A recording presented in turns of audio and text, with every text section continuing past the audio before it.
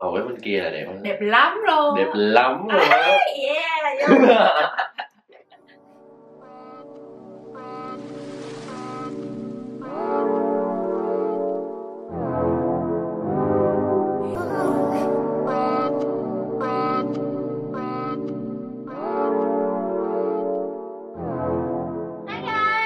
Xin chào tất cả các bạn. Nay thì sẽ là một clip của Nguyen nhưng mà với một người bạn chắc các bạn đã thấy ở trên video trước nữa. KhanhVan KhanhVan sẽ thực hiện kiểu makeup look này ở trên mặt Nguyen. Thì cái kiểu makeup này rất thích hợp cho những bạn chuộng xu hướng makeup mắt đậm một chút cho những dịp event vào buổi tối.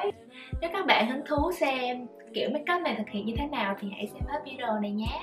Cảm ơn. Bye bye. Shayne sẽ xịt nước khoáng trước cho mặt Nguyen. Three Eyes Concept. Three Concept. Bước đầu tiên là Shayne sẽ spray khắp mặt Nguyen nước khoáng của SKII. Love.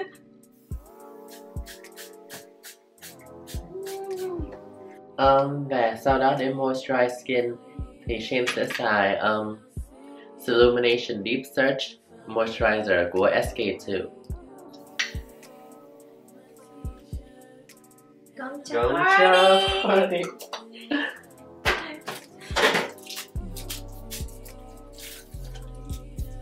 Mẹ muốn làm đấy. Hands don't come in. No. Already did. Where's your gong cha? I drink it. Oh, on the car. Oh, what's that? Oh. Mình làm đổ gong cha mấy bạn. Ủa, That's not cool. có người được uống, có người có uống thì bị đổ. Và sau đó Shayne sẽ apply primer khi mà bắt đầu makeup thì là cái favorite primer của Shayne, Mineral Veil primer của Hourglass. Ủa, chủ đề makeup này là cái gì vậy bạn Shayne? Là hôm nay sẽ là makeup dạng kiểu dramatic makeup để đi tiệc hay đi chơi buổi tối hay đi cái dịp sự kiện gì đó. It's like $70. Hiểu gì vậy? Cái gì đó? Đồng hồ cát. Hiệu đồng hồ cát cho mấy bạn. Hôm nay Shayne sẽ xài cái foundation mới nhất của Tarte là Red Rose of the Sea Foundation.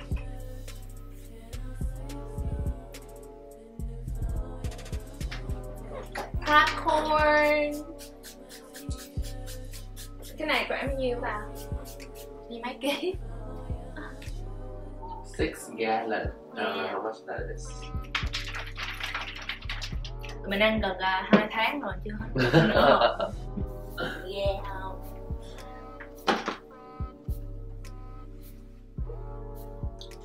Blend, blend, blend. Bam bam bam. Bây giờ Shayne xài LA Girl Pro Concealer màu cam để che những vùng hăm của Nguyen với Shayne. Lộn của Nguyen.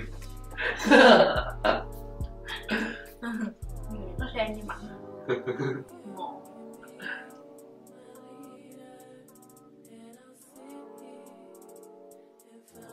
Giờ Shayne sẽ xài concealer cùng dòng của Tarte Red Rose of the Sea luôn.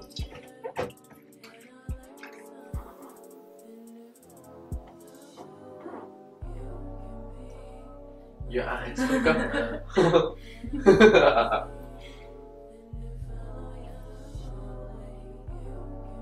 Bây giờ sẽ xài phấn phủ của Mercier, of course, để set cái lớp nền này.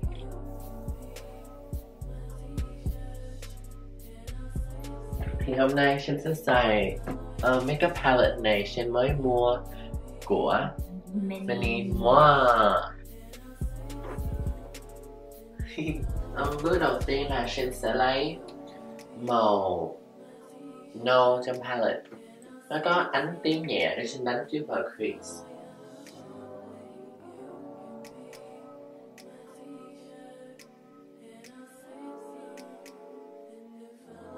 Bây giờ Shayne sẽ xài màu đỏ để Shayne đánh lại vào crease. Nhưng mà lần này mình sẽ focus hơn vào bên trong chứ.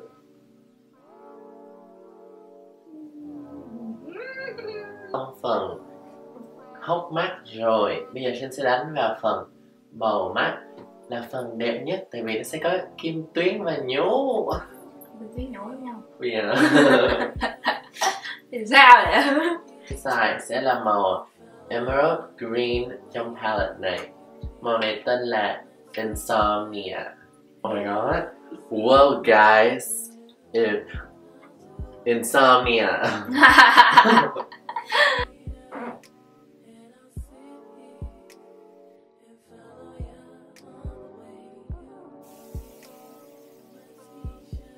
Bây giờ cùng một cây cọ dense hơn, Shayne sẽ xài lại màu nâu hồi nãy mình đánh crease để mình đánh ở dưới.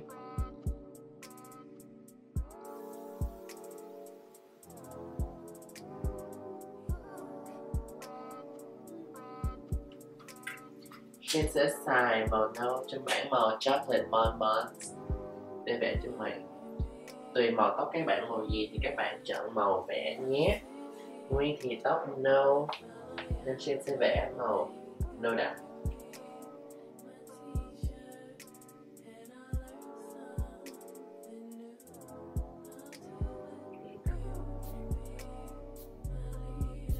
Sẽ bấm lông mi trước nha mấy bạn.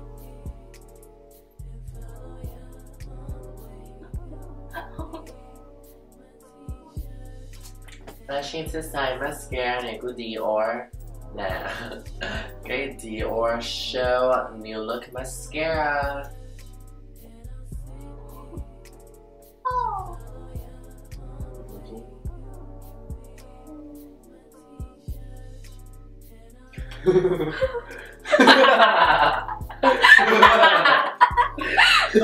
Và bây giờ Shayne sẽ apply lashes cho Nguyen. Thì hôm nay Shayne xài lại individual lashes của Sephora, là gắn từng cọng với bạn để cho makeup nhìn được natural.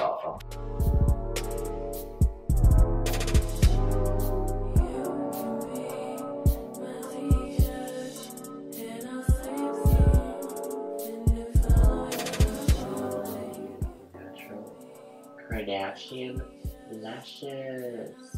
Và bây giờ sẽ đến phần contour. Thì Shayne sẽ xài cái KhanhVan Tran Shade and Light palette để contour mặt Nguyen.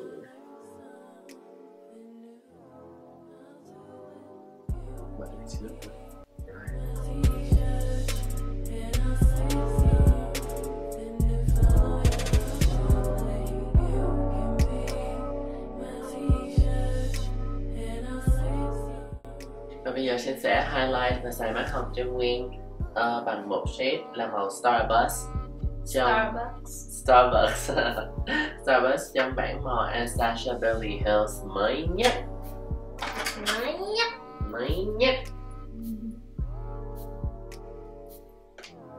Yes, that highlight girl. On the tip of your nose, under your chin. Ooh. Bây giờ Shayne sẽ line lips bằng L'Oreal Infallible Lipliner.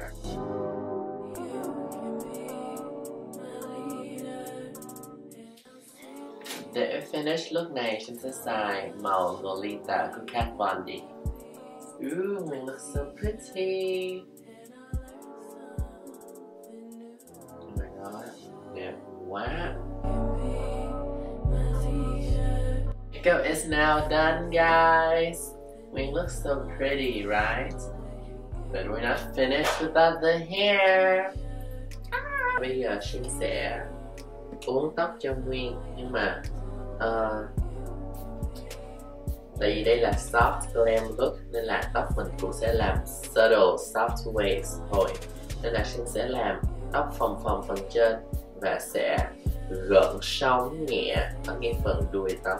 Lấy một phần fashion hair như vậy, xong rồi Mình bắt đầu kẹp, xong mình xoay một vòng 180 độ, xong từ từ thả tóc kéo xuống. Thì nó sẽ được ra gợn sóng như thế này.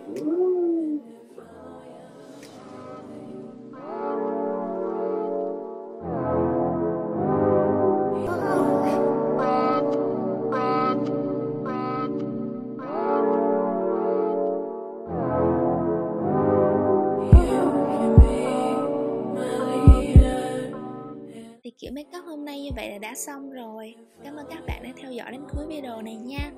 Và đừng quên subscribe cho channel của Nguyen nha. See you guys in my next video. Bye.